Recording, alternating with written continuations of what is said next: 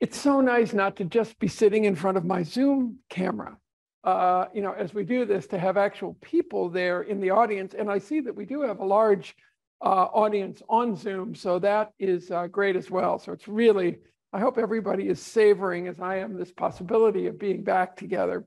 And I'm really, glad to come here. I bet there are a few folks, at least on the Zoom audience, who may well have been interviewees in our early studies of the practical advice of older people.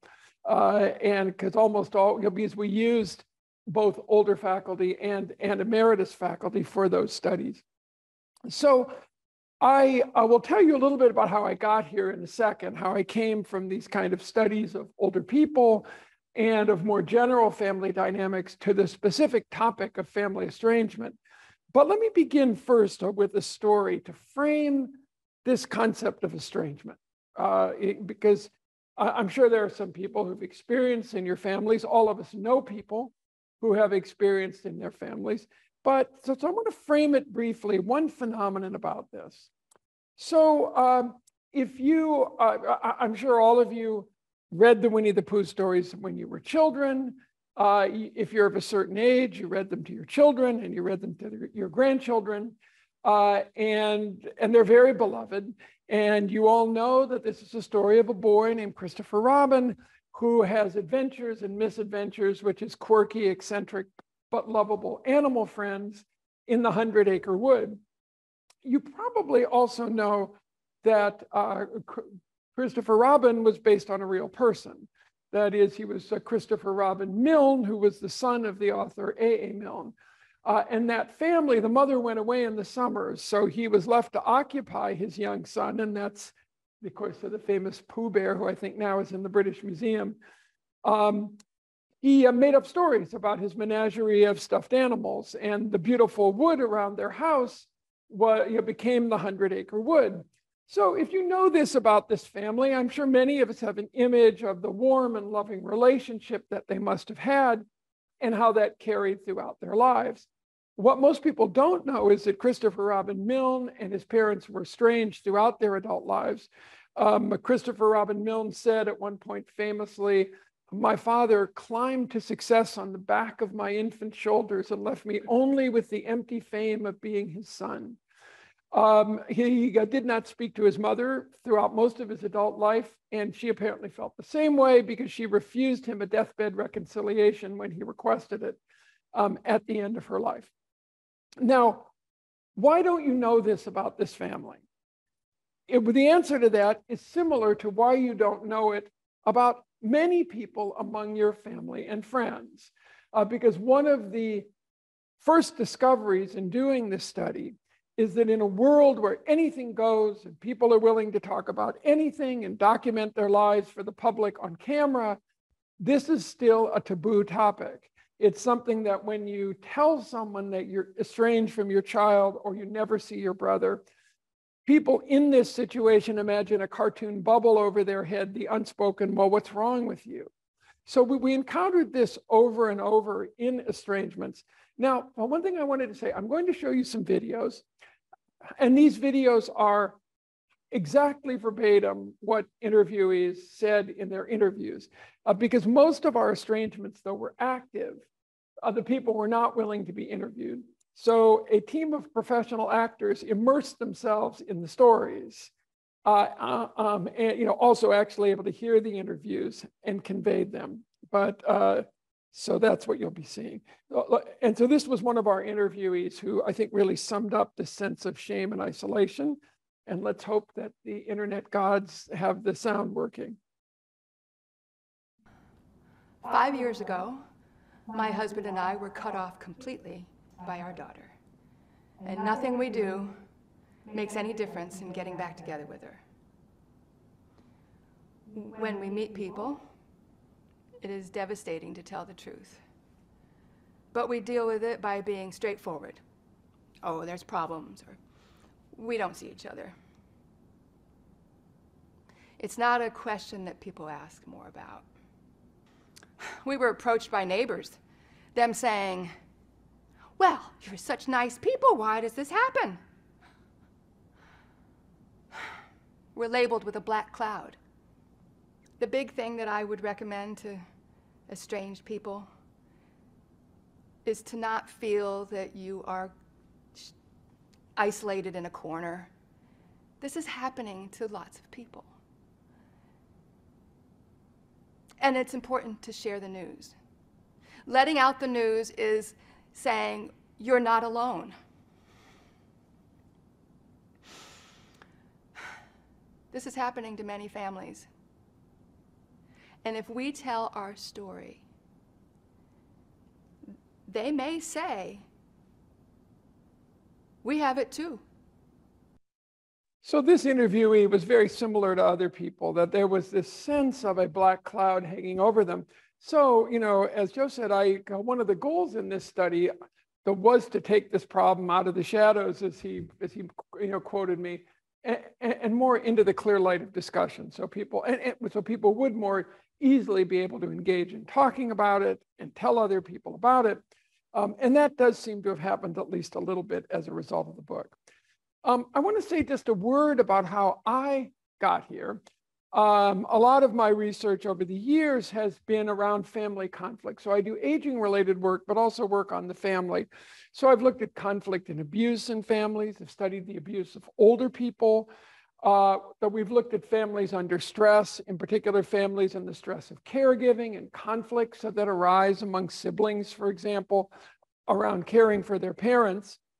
We've done a series of studies on parental favoritism in later life. So older parents differentially treating their adult children and what happens. And we've done a series of studies on ambivalence. So, the feeling about one's family members that, can't live with them, can't live without them. So I was primed to be thinking about this kind of issue. But what really happened, what really got me onto this topic was a signature event.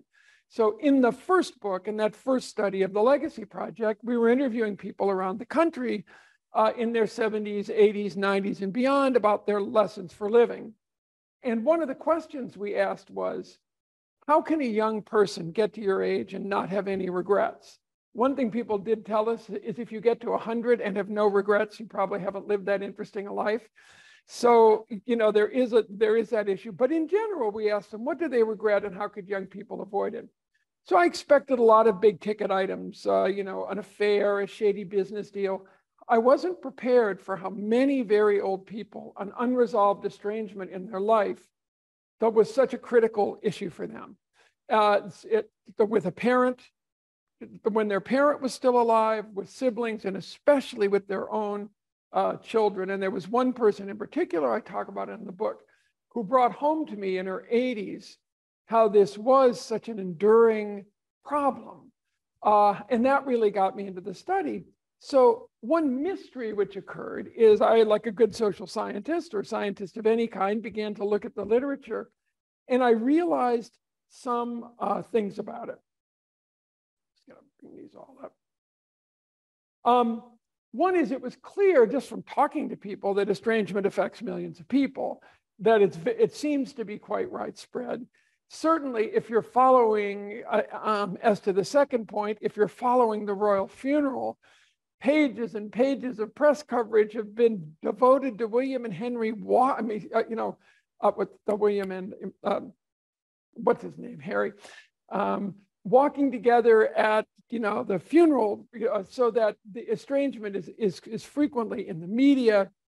But surprisingly little guidance exists. There's actually almost no self-help literature about this.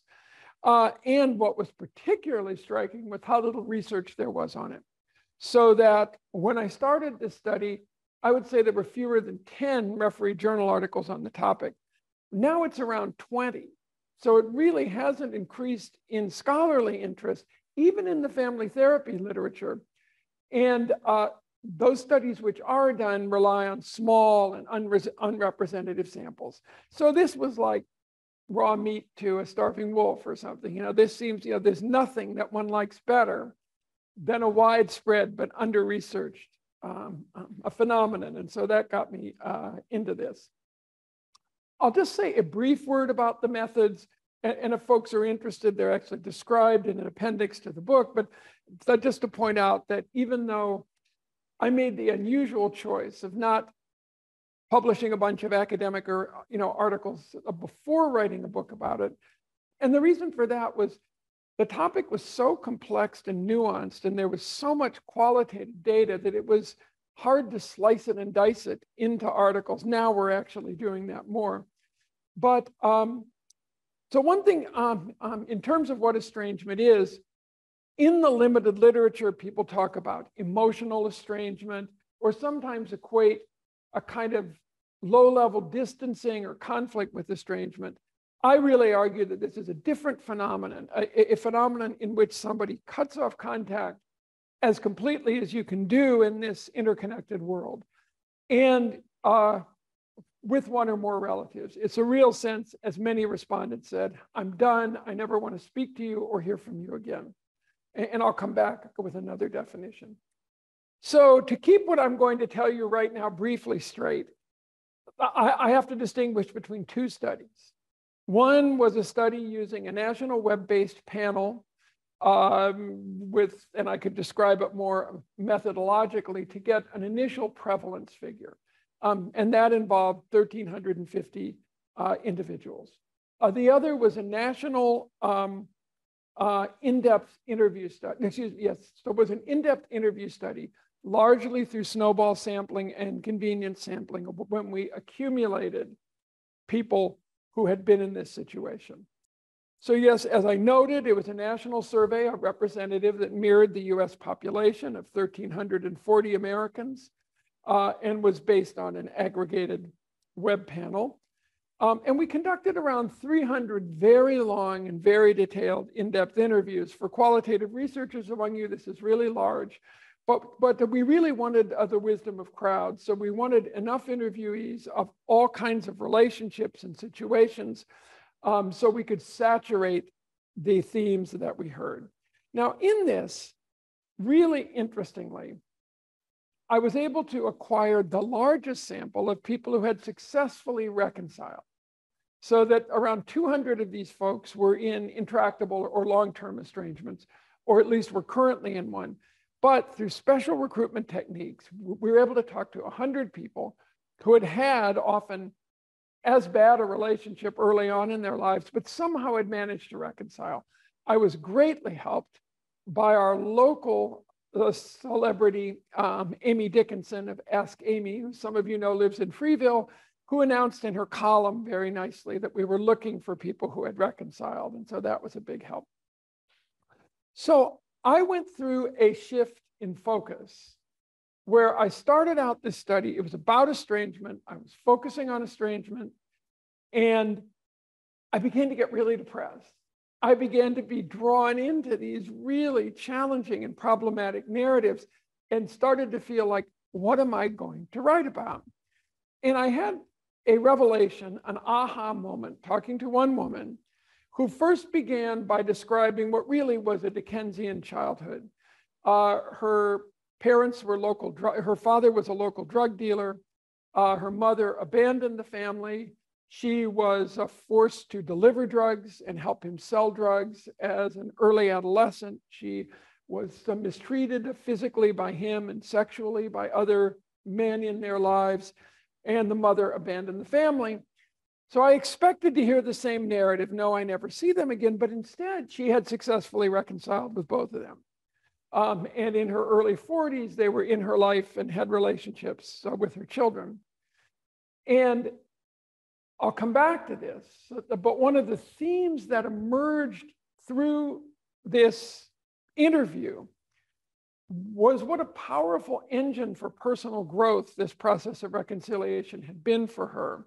And even though the relationships were imperfect, it still had been one of the most worthwhile things that she had ever done in her life. And I'll come back to those themes. But so that got me to think, I need a bunch of people who have actually gotten through this. And that led to a really intensive, obviously there's no database of people who've reconciled with their families. So the idea throughout this whole project, as in my previous two two trade books, has been when there's an intractable or really difficult human problem, can we tap and there's little scientific evidence, because we should follow the science if we can. Can we tap the wisdom of people who've successfully resolved a problem and distill that information and make it available to other people? So when I talk about findings and advice, this is not my own.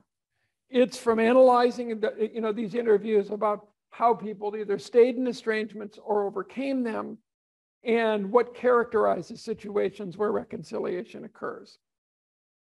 So I'd like to touch on 4 things here. One is the question of how much estrangement is there. So is it one of these media overblown modern epidemics that you hear so much about, or is it really a highly prevalent problem? How do people get there? And I'll just be brief about that. I want to mention the effects of estrangement and why it is as profoundly difficult for people and why it constitutes what we public health and social science folks would call a chronic stress. And then I'd like to spend more of the time on how did people who reconciled get there and what advice do they have for others. So in terms of how much estrangement there is, this was the exact survey question. Do you have any family members? And these are the 2 important points: from whom you are currently estranged, meaning you have no contact with them at the present time. So we wanted to be conservative in that we wanted people to identify themselves as estranged.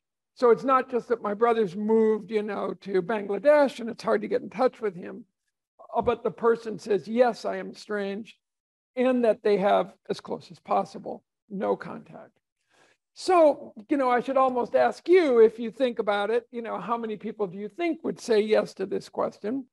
Numbers don't always speak to themselves, but I was really surprised to find that over a quarter of the US population has an active estrangement from somebody. And that even if you limit, it's not on the slide, but even if you limited that to people who said, this has occurred to me and I'm somewhat upset about it. So if you drop the people who say, yes, I have this estrangement, but I don't care, it only drops it by 4 or 5%. It's still basically 1 in 5 people say, I'm estranged from someone in my family, and that is upsetting to me. So, and you can see the subgroups, but the estrangements were typically from parents or children or siblings. A number of people in that other category are often estranged from the entire other side of the family. It's not just a single individual. So the answer is, how much estrangement is there? It seems like there's a lot. And because of the ripple effects through families and the social desirability bias of not admitting to this, it could be even higher. Now, it's really nice to talk to people who are more or less my age because we have the same cultural reference points. But if you remember the movie, If It's Tuesday, It Must Be Belgium, like about, the One Day a Country tour, but that's what this is going to be like. I'm just going to, I deal with it extensively in the book, but there are basically 6 major pathways that we found. I wouldn't say causes it precisely, but life course pathways that all lead to this same outcome. One is that there are people for whom a legacy of harsh parenting, of child abuse, is impossible to get over. And many of those people are the ones who are least likely to reconcile. And some therapists would say that it's not in their interest to reconcile if their childhood has been extraordinarily traumatic, and certainly if there's still some danger. So one point in this talk and in the book is that reconciliation certainly isn't for everyone if there are situations that are too damaging or difficult. But even if it wasn't that extreme, parental favoritism, extreme sibling rivalry, these seem to sort of lead in a pathway or could towards estrangement. It may surprise no one to know that divorce is a factor in a number of estrangements, especially from children and their fathers, who are much more likely to go on, start other families, and become detached from the family. The problematic in-law was another factor. So someone marries the wrong person, or the family perceives that they've married the wrong person, or they marry someone who deliberately estranges them or moves them away from the family. So in-law relationships factor in. Money may not be the root of all evil, but it is the root of a surprising number of estrangements. And I'm doing some work now with Cornell's Family Business Institute and with Bank of America's wealth management and a couple of other places who see this happen a lot when people are leaving to their heirs indivisible goods like a summer home or artworks or that kind of thing, how much that can split families. Value and lifestyle differences, political ones obviously may occur, but also disagreements about it's not a lifestyle difference, but say sexual orientation, religious conversion, other kinds of value and lifestyle differences. And finally, expectations. And there's a phrase that runs around the internet called expectations or disappointments waiting to happen. And that is really correct in this case, that we have such high expectations for family members. One area I'll come back to that this was very obvious in is among siblings when a parent becomes ill and the siblings who may not have had that much to do with one another in midlife have to come together and deal with that. You know, people expect your siblings to do something in that case, and when they don't, it can lead to a cutoff of contact. There were some cross-cutting themes. Any of you who've talked to someone, who've heard someone describe an estrangement they're in, may have registered surprise at how many people identify a specific incident as a trigger. So, you know, and these are real from the study. My husband wasn't asked to give a toast at the wedding, and I haven't talked to my daughter for 2 years. That's sort of a thing, you know. I didn't get the family grandfather clock, which had been promised to me by my father.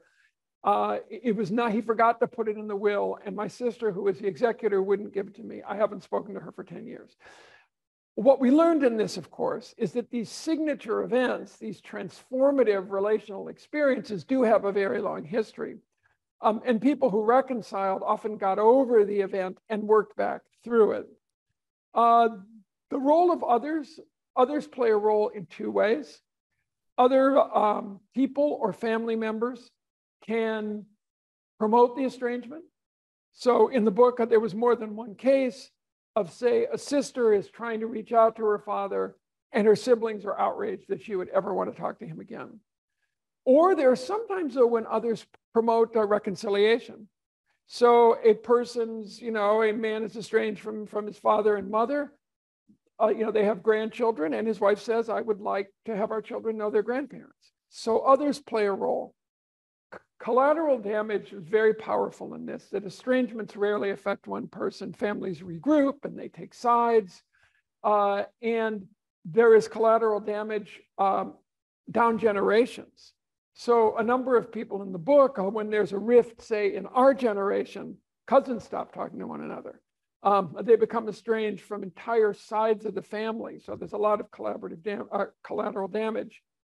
And finally, a cross-cutting theme. We tend to think of estrangement as resulting from anger and hostility. And one finding of this study is consistent with some family therapy research. There's a school of family therapy that I talk about in the book. It's really interesting, called Bowen theory or Bowen family therapy, B-O-W-E-N.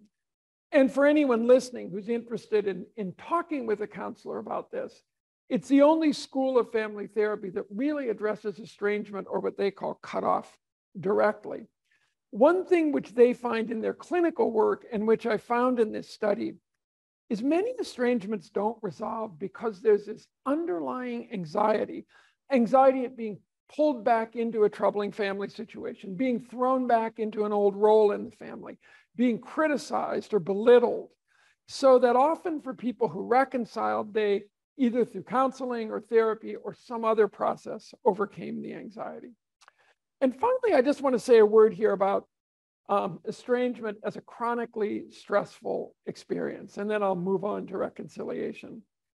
Rather than being a single event, so, you know, stress for all of us, so we respond to stress. You know, you step out in the street and a car almost hits you and your heart beats for a while and then you're back to normal. But a lot of the problems people have in life that have mental and physical health consequences are these situations where you're in a chronically stressed situation. And that's the case in long-term estrangements. Sort of never goes away. There are periods where a reconciliation might be possible, but then it's pulled away. It becomes a chronic issue. And it was best described, I think, by one of our respondents who I think told very graphically what this was like for her. Oh, spacebar. I have a scar on my chest from heart surgery. Okay, it healed. It's a scar. But the estrangement from my daughter, it's an open wound. Every day I have to wrap myself, insulate myself. I have to protect myself because it's an open wound. I can't fix it. I can't change it. It's still there every day. It's the death of a relationship with no funeral, no closure. I can't recover from it. I can't recover from that. And this respondent had been from an immigrant family where there was a lot of expectations of family closeness. So that was somewhat typical. By the way, just a process comment, we sort of wound up losing around 15 minutes or so. I don't know how many people have a hard stop. I'm going to still try to stay within 45 minutes. But so 3 things about why it's so stressful. One is broken attachments. So we think of just relationships in the present moment, but in our family of origin, there's been 80 years of research on attachment theory that we become irrationally attached to people who we grow up with through basic biological processes that unfold in families. So over and over in interviews, I would have people say, no, really, this is fine. I mean, this thing with my mother, I just couldn't stand her. And then maybe 3/4 of the way through the interview, they were in tears or nearly so, talking about why it was so difficult. It's extremely rare, almost never occurred in our studies that this was just a great thing, the best thing I've ever done. And one reason for that is these processes of attachment. A second reason why it's so stressful is there's been a lot of recent research in psychology about interpersonal rejection and looking at it they found that it's one of the most stressful experiences. So on a scale of life events that can happen to you, direct rejection is extraordinarily painful. People ruminate about it, have difficulty getting over it, and estrangement involves in most cases a sense of rejection. But finally, the other reason why it's so challenging for people are how uncertain it is. So there's a wonderful family therapist and psychological researcher named Pauline Boss. And she created a term I wish I had created called ambiguous loss. So her early studies were in families where a spouse was a prisoner of war or had gone missing in action. And so the person was psychologically present, but physically absent, and you didn't know when they were ever going to come back. It's actually been used with people caring for someone with dementia who maybe is physically present, but the person isn't there. And estrangement forms this kind of ambiguous loss. So where the person's there, the relationship could be rekindled, but they are no longer present, and where the whole situation is even frozen in time. So that's another piece of it. Well, so let me move on to what were the pathways to reconciliation? When people decided, got into a contemplation stage that I would like this estrangement to end, either as the person who initiated it or the person who was affected by it, how did they get there? And I'm going to give you 3 or 4 main points. So which is distilling from these interviews in as convenient a way as I can, what people did. And let me assure you one thing. If I were to give you the family histories, blinded, of people who reconciled and people who didn't, you would find almost no difference. It's not like these were the only difference. There may have been a lower proportion of individuals who really had experienced, seriously abusive childhoods. But even in those cases, some people reconcile. So one of the key things people advised is that you have to live life forward in this case. And the reason for that is all of us have family narratives, and there's a long-standing history of research on this. And we become extremely attached to our narratives about what happened in our families. And we tell other people those narratives, and we find our own family allies who reinforce those. So almost nothing at age 50 is going to change the viewpoints of Tom, who believes that his brother was a sadist in their childhood, and Bill, who believes he was doing ordinary everyday teasing. Or that, Dad was never with the family and didn't care, and Dad believing he was just working to keep food on the table. So people gave up those narratives, often with great difficulty. They often abandoned demanding an apology, which, by the way, I found in estrangements that when people want an apology, it's not for an event. It's for the entire person the other person is, or for one's entire childhood. And so usually apologies don't work that well. Now, I want to show you, this is, again, exactly what happened in the interviews. I had a fascinating experience as part of this book. I was able to go with a son who had no contact. He was in his 50s, mid 50s, had no contact with his mother for 25 years. So he was going to see her again for the first time, and I was able to get invited along. And while I was there, I interviewed both of them. And there was a sister who'd maintained some contact with the mother, but only a little and kind of grudgingly. And I think this really shows the challenge, why people have to give up these past narratives in order to reconcile. I feel like I've done everything I can to show that I'm a loving, caring parent. But my kids don't seem to think so. None of this makes sense to me. I mean, I always ask myself, what part was abusive? They went to good schools. They did extracurricular activities. There was always good food on the table. Where's the disconnect here?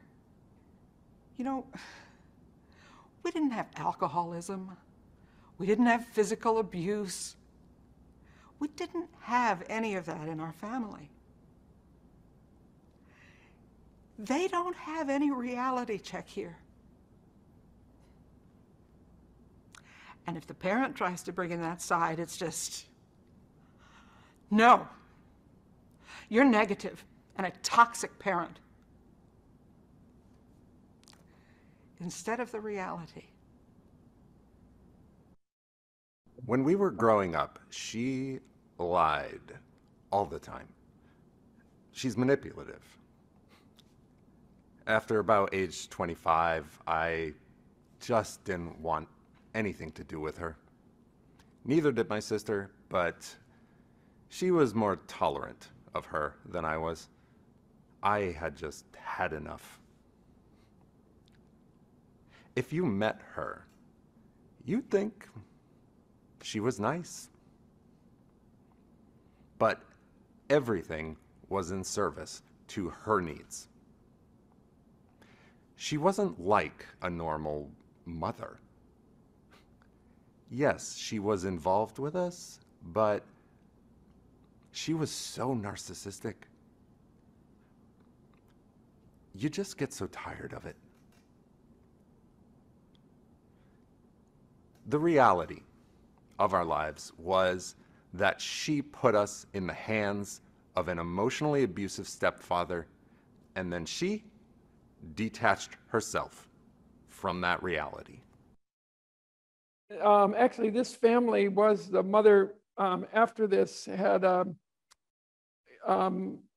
health problems, and a sort of a reconciliation did occur. But because I have kept in touch with some of these interviewees. However, in this case, what's so striking is this notion of reality, that other people can't see the reality, that they can't see what's actually going on. So in most cases, there was this sense of letting go of it, of not demanding an apology and moving forward. And just in the interest of time, I'm going to skip a bit. So a second powerful piece of advice was examining one's own role and not taking the blame for it, but at least exploring what one's role in the estrangement was. And I discovered, this fascinating literature in psychology as I was trying to think this out on defensiveness and what happens when people get defensive.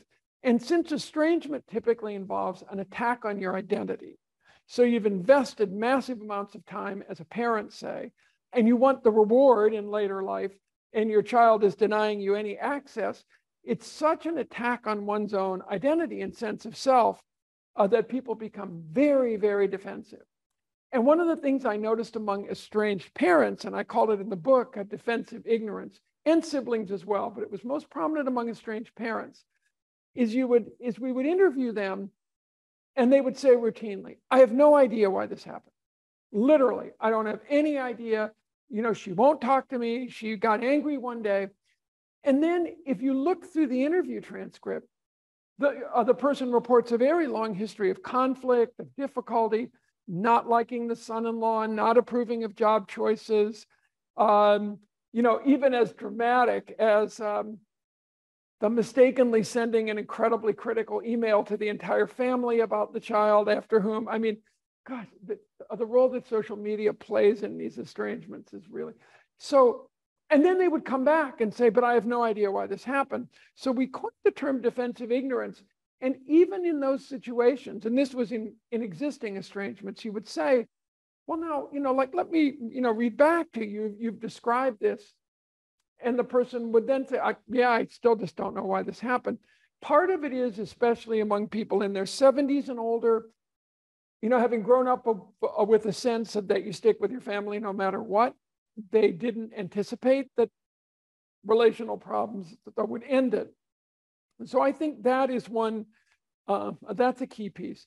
Another one is the notion of eliminating expectations, which I touched on earlier.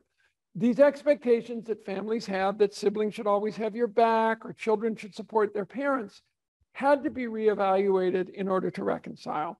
And let me give you one last example. This was a situation where, and there were a number of these, where a sibling had simply not come through in a caregiving situation and led to various problems, but also this was one where it led to reconciliation as well. When my brother was needed to help care for my parents, he just couldn't do it. These are your parents. They're not strangers. These are people who have cared for you and taken care of you for the vast majority of your life. Where are you? So I cut off all contact with him. But as time went on, I couldn't sustain my anger. I wanted to at least be able to get along at holidays when we had to be in the same room. I realized that he would never be able to live up to my values. I don't think he has a lot of depth or the ability to understand my situation as the main caregiver. So I decided that you have to accept the limitations within other people. He's not a bad person. It doesn't do me any good to expect these things from him because they're just not there. And finally, before we, wrap up, the notion of setting boundaries is a cliche now almost, right? We all have to have boundaries at work. We have to have boundaries between work and family, et cetera. And the people who had successfully reconciled discovered something a little different. almost no one could re-enter these relationships without a very strong sense of new boundaries. That there had to be some kind of agreement, some kind of movement in the relationship that was going to protect the person who had started the estrangement from experiencing the problems again. What tended to happen was what I call in the book offering one last chance, or setting, even more than boundaries, clear terms. So a number of people who reconciled, decided, sometimes after therapy or with help from supportive others, that they were going to give it another try with their sibling, child, once close cousin, parent, grandparent. And they laid out extraordinarily clear terms. So one example would be this. A woman became estranged. She remarried in later life, became estranged from her daughter, and was shut out completely of the family's life. And she had not been an easy person to live with. Her daughter said to her, all right, you can come and see us and see your grandchildren, but here's exactly what has to happen. You can come once every 2 months. You can't stay with us. You can't bring your second husband. You can never refer to your second husband in the presence of me or my family or my children. And you cannot criticize my parenting or criticize my husband. That's the deal. And in this case, the mother said yes. In some cases, when these opportunities were offered, people just couldn't do it. I profile 2 sisters in the book who actually went to therapy together, set ground rules, and decided to remain estranged because these last chances didn't work. But over and over, this was highly successful for people. And often the estrangement had frightened the other relative enough, or it was so shocking that they were willing to change the relationship. So the final thing I want to say, I sometimes have gotten asked, and it's why I added this point, in interviews, say, what was the most surprising thing? And I'm going to say a caveat in case, as the recording is viewed. I think I've been accused of being overly pro-reconciliation in these cases. So I want to make the point that there are cases where, people shouldn't reconcile and it's a purely individual decision. That said, I was struck by how many of the 100 people who had been estranged and reconciled found it to be one of the most important developmental experiences of their life. Even if the relationship was imperfect, the process of working through it and analyzing themselves and dealing with the situation and learning how to set boundaries and how to protect themselves in these challenging relationships, in addition to often getting practical gains from it, like being able to attend family gatherings, being brought back into a family mutual support system, were so positive that, there was no one who went through the reconciliation process, not 1 out of 100, who said, I wish I hadn't done this. And I want to end with a quote because it really sums it up. The person said, I would advise someone else, don't do what I did and wait 10 years to heal your relationship. Whether you're the person that the estrangement happened to or you're the person who created it, you're both victims, and it's going to take one of you to make it happen. When you are successful at reconciling, it's almost like a rebirth. It's an awakening, and you become a new person, an energized, strong person, and you can take on the world. If you could take this on and reconcile, you can take on the world. And that sounds a little overblown, but it is a lot of what I heard from people. So, I think one of the morals of the story, and again, not for everybody, if you're considering reconciling and can do it with support and help, I'd say the findings of our research are to give it a try. And if someone offers you the opportunity to reconcile, it's often good to say yes and to work through some of these issues. So we do have a website, which is familyreconciliation.org, where we take news stories, especially of reconciliation. And the book is Fault Lines, which don't buy it now because it's gonna finally come out in paperback and be a lot cheaper soon after.